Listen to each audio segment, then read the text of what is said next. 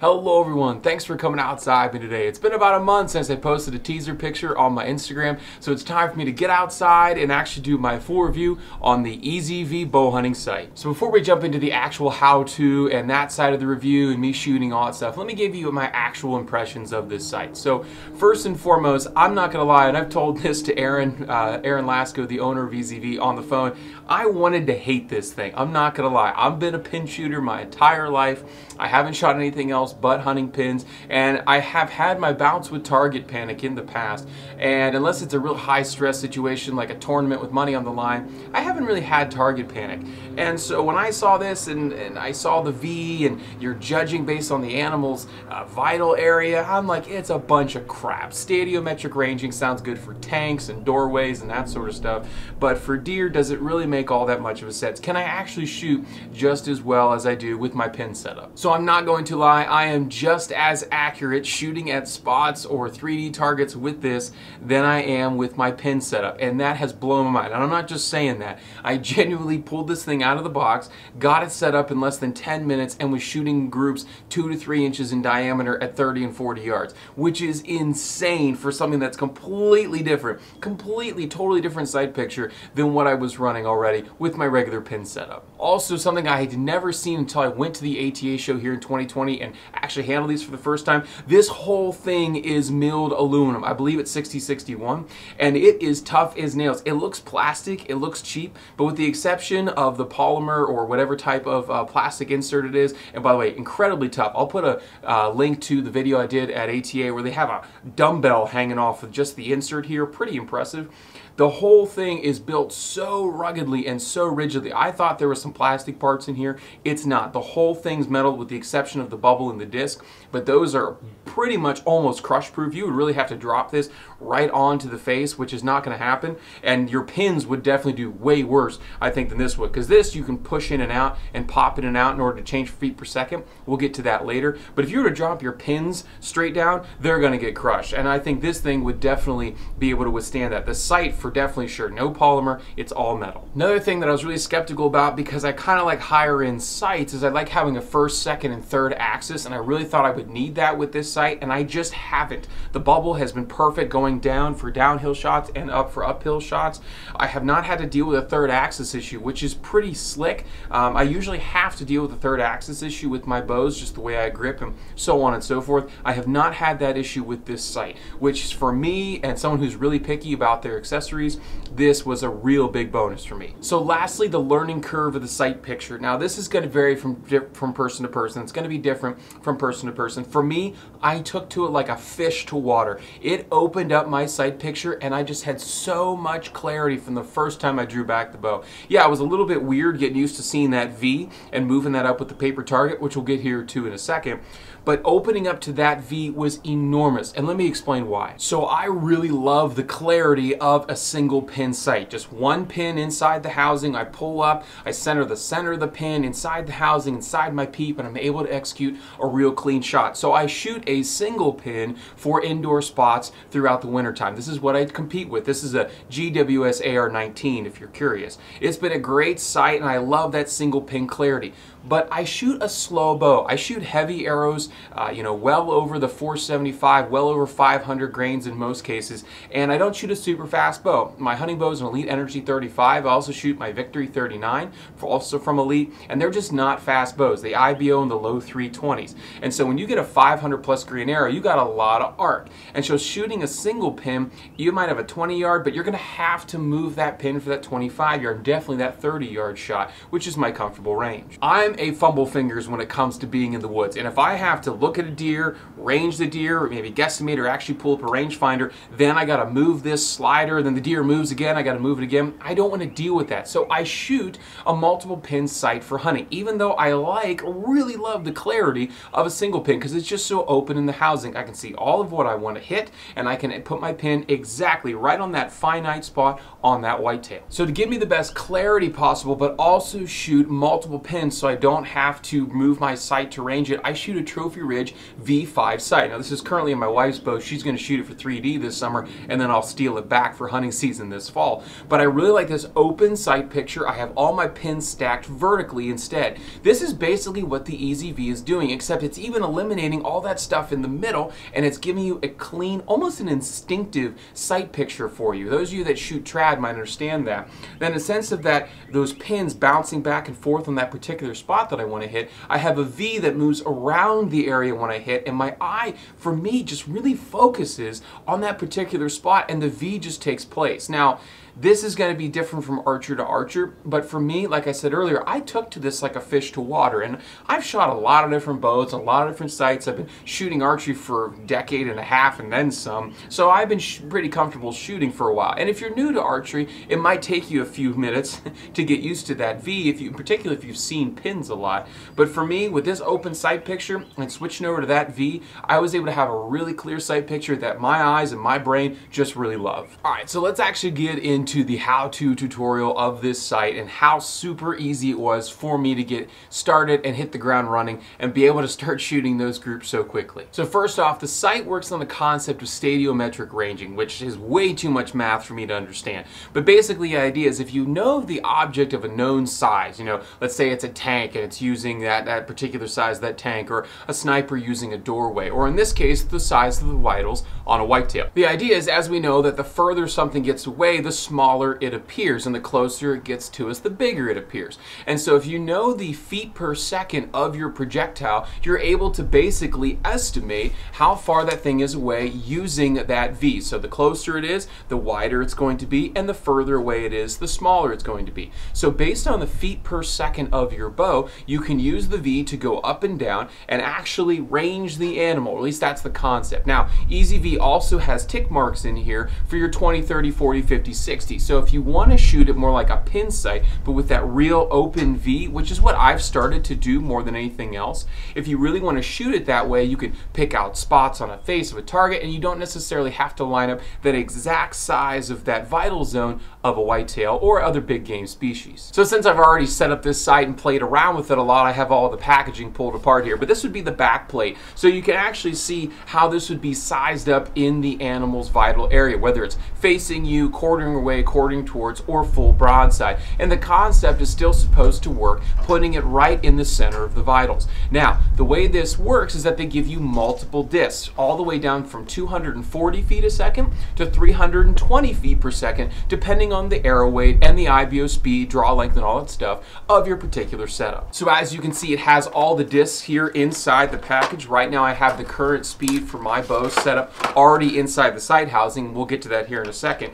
But as you can see, I'll grab one for a really fast bow, and I'll grab one for a really slow bow. As you can see, the V's get significantly wider towards the top and significantly thicker towards the bottom, depending on the speed of your bow. So this one here in my left hand is for a 310 feet per second bow, and this one in my right hand is for a 260 feet per second bow. So the faster your bow is, the closer that deer can be in that same range, whereas obviously because you have a greater arc and a greater distance to shoot, you're going to get a much wider V that stays wider as it goes down through the entire length of the V for that slower setup. Right now I'm shooting at 270 feet a second, and I'll show you how I calculated all that and how I picked the right insert for my setup. So on the back of each insert, it's molded into the V, 260, 250, 300, whatever the feet per second of your bow is, or very close to it. So mine is technically going at 272 feet a second, so I'm using the 270. And unless you have a chronograph,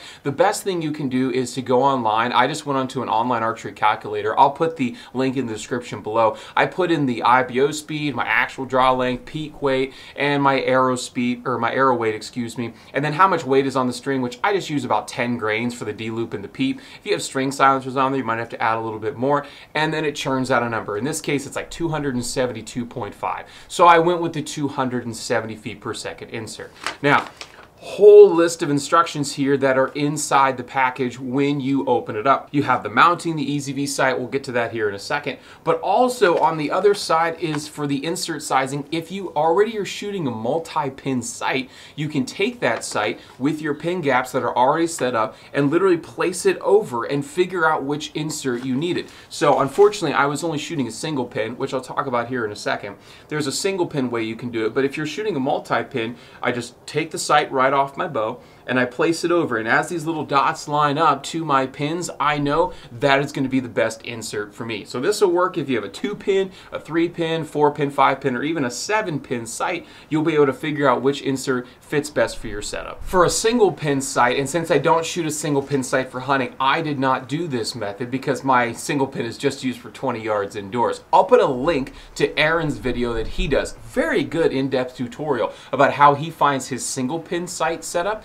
So that way, if you are that type of person that shoots one for the whitetails here on the East Coast, or if you're out west and you're hunting mule deer out to 70, 80 yards with a bow and arrow, you can best figure out that setup for you using a single pin sight. Also included in the package is this sighting in target, which is trying to replicate as best it can the size of a whitetail's vitals. As you can see, I've done a lot of shots with it, but one thing I want to make note of before I actually get to putting this onto a target and shooting is you'll notice that all of my arrows are in a vertical spread. They're not in a left-right spread. And this was something I was really concerned about. When you go to this V and you have all this extra space on either side, am I going to get a lot of left-right misses? And in this case, when I first sighted in, and now the more that I've shot it and gotten used to it, I haven't had a whole bunch of left-right misses. And so now that I've kind of figured out my insert and I've actually gotten myself accustomed to seeing the V, I've been able to be much more accurate. But like I said, I was really worried about those left-right misses because that V is so open and it's not a specific pin on a specific spot. But as you can see with my first 20 shots or whatever, that was not an issue. So first, mounting the sight to the bow, I just went off of the general area for where my original single pin was and how I wanted to space it. There are 3 bolts on this, obviously, or 3 mounting ports on this, obviously. You have the 2 that mount to the riser. You have 2 locations if you want to move it back or if you want to move it further away, depending on the size of your peep. After I'd done all the adjusting to get it kind of roughly in the height I wanted, I then used this set screw to get this so that way the housing is pretty close to parallel with the front of the riser. So that way it sits square on my eye. And this is something different than you would usually have with a sight because most of the gang adjustments, obviously on a multi or single pin sight, move the housing parallel with the riser. They won't actually twist. But if I was just to loosen this set screw and move this sight up and down, this housing would actually sit at an angle away from the riser in one way or the other. So you do have to release that, but that took seconds. Very impressed, and it has not moved. Like I said, this all aluminum construction does not move, has a good bite to it, and does not rotate even when it's falling over here in the wind, just like it is today. One last thing that I forgot to mention about the housing itself, I love the size of the bubble on this housing. I don't like housings that have a really long or really tall bubble level system. This one's nice and small. It's not too small that you can't see it, but it's small enough that I don't have to really start canting the bow one way or the other to get that bubble to slide level. And I'm used to shooting with a level bow because I shoot year round. I've been shooting for a long time, but I like having a smaller size bubble in here, and it doesn't cloud up your sight picture like sometimes it does with other sights, and also it's inside the sight ring. The problem I have with that vertical stack Trophy Ridge sight is that the bubble sits outside of the actual housing and you can't get it in your peep very easily. So having that smaller bubble and sitting inside the ring, it makes for a really nice clear and open sight picture. Now you can't shoot this sight for anything other than bow hunting.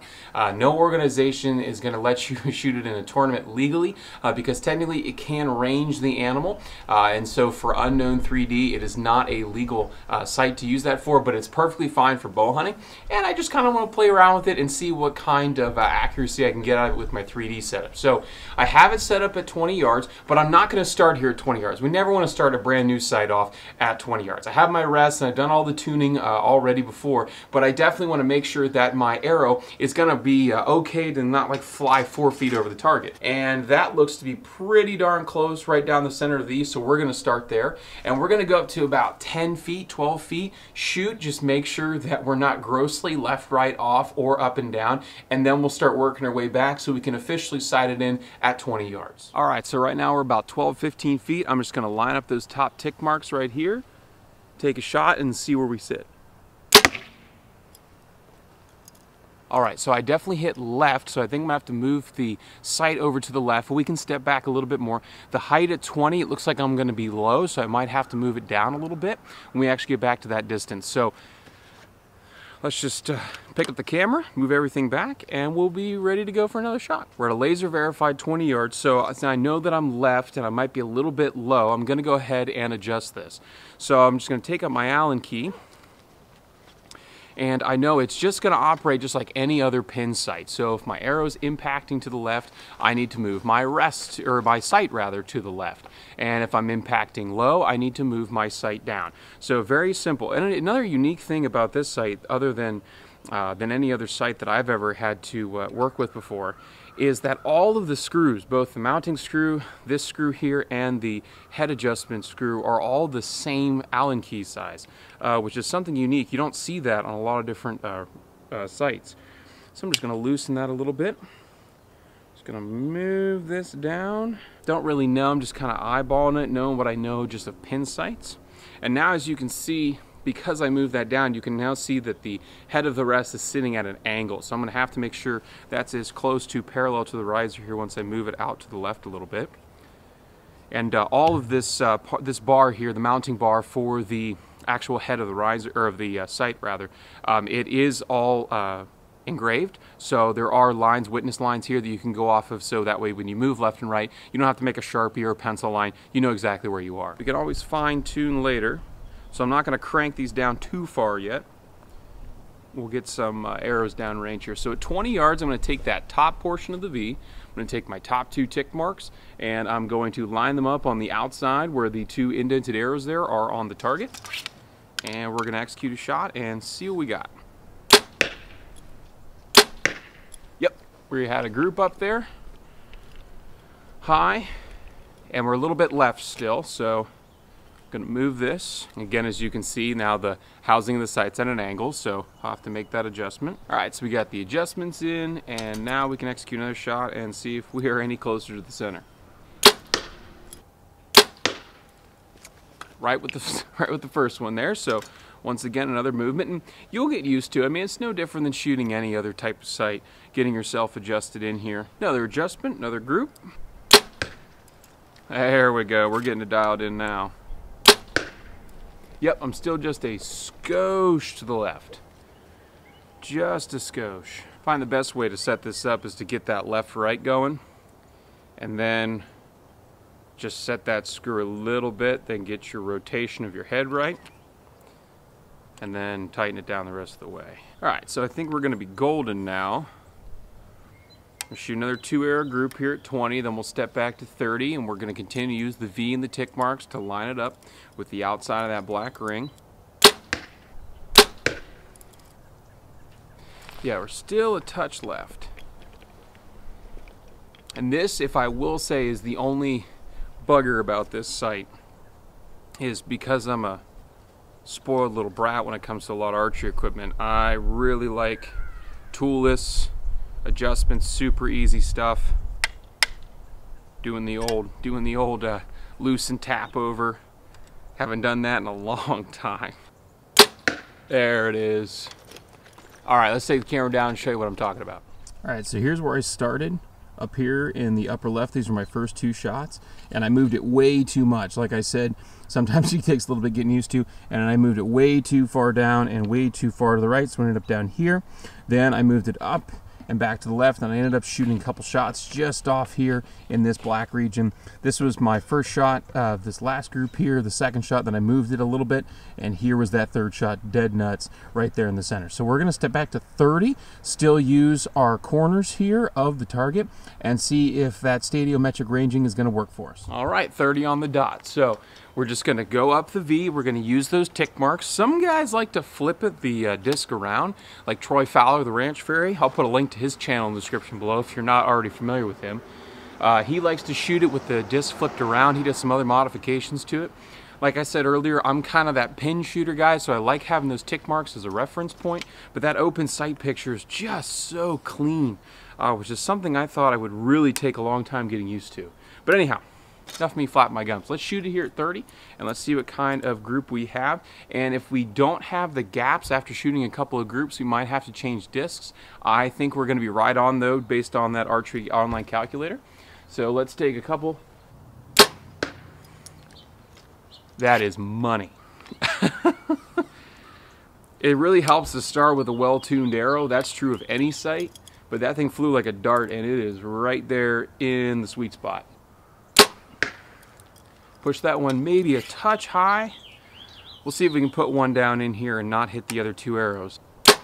That's right in there too. Let's go down and take a look at that group here at 30. All right, so here we are at 30. We have our first shot, our second shot, and the bottom one was our third. We were able to thread that needle in there. So at 30 yards, I say we're doing really well. Let's step back to 40, which is the maximum distance I can get safely here in my little neighborhood, and we'll see if that ranging continues to stay constant. All right, so here we are at the max distance of 40. You can say hello to my wife's car there in the background. Shooting parallel to the house here. This is as close as I can get to the road without the neighbors looking at me too weird.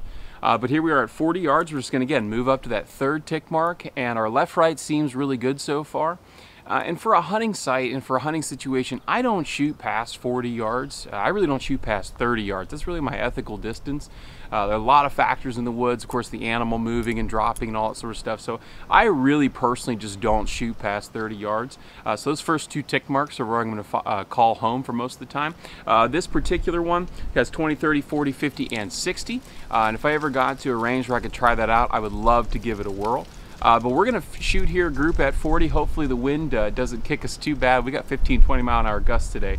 Hopefully we can thread a needle down there, and then we're going to shoot at some spots. And I want to talk about how I can shoot it for spots and keep that practicing and not have to continuously shoot at this big black circle here in my yard.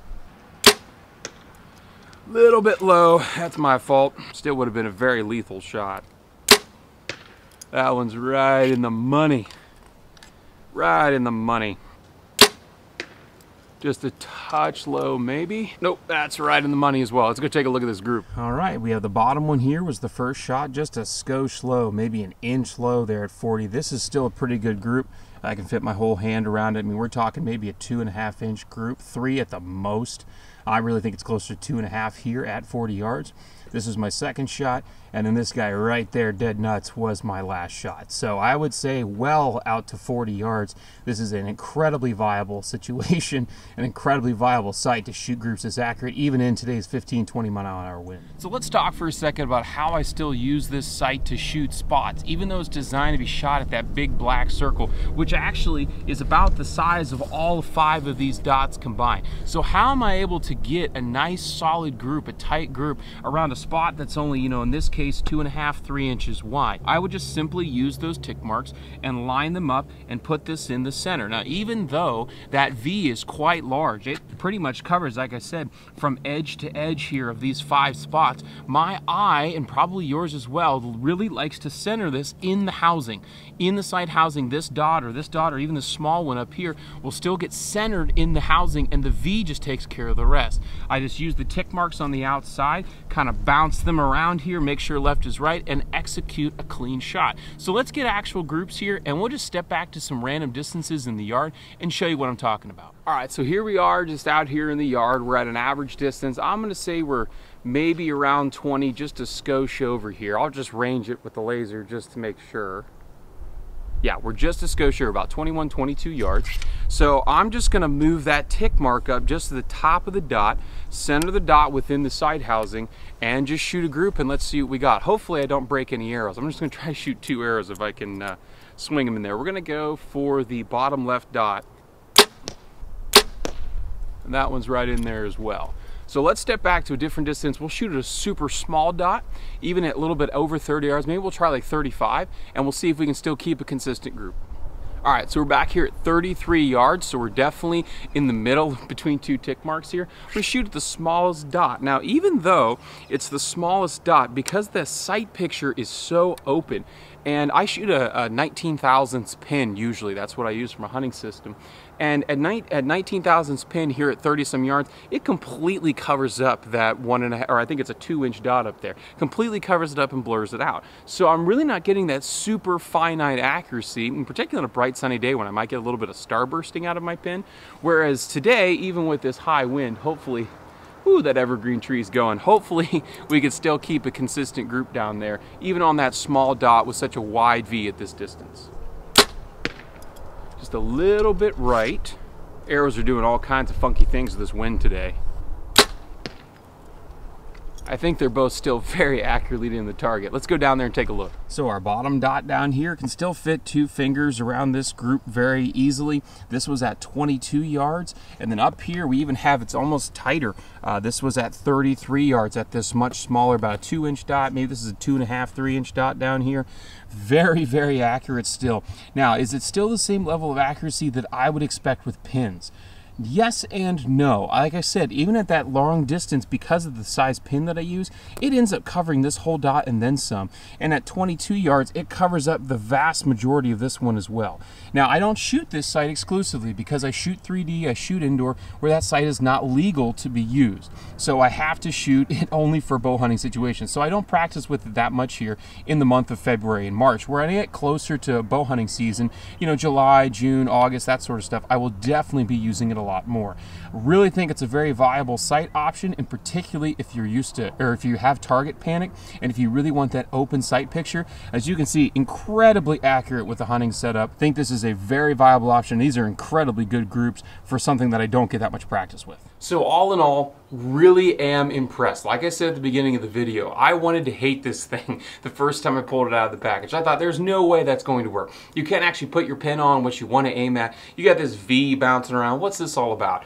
Quite frankly, it has worked, and the proof is in the pudding. The accuracy is there, the groups are there. I in particular think that if you struggle with target panic and you're not used to having that pin on something you want to hit, you like that more open sight picture, I would definitely give this sight a try. If you don't like it, well, I don't think you're putting as much effort into it as you would. If it converts a diehard pin shooter like me, it'll probably work for you too. So that's all for this video. If you have any other questions about the EZV sight, I'll put the website to Aaron's EZV sight down below. You can always leave a comment here on YouTube for me. You can always hit me up on Facebook and Instagram. My email's even down in the description if you want that more personal touch. Hope you're able to get outside, enjoy the sport of archery, definitely archery hunting if you so choose. Of course, enjoy God's beautiful creation, and we'll get to see you next time.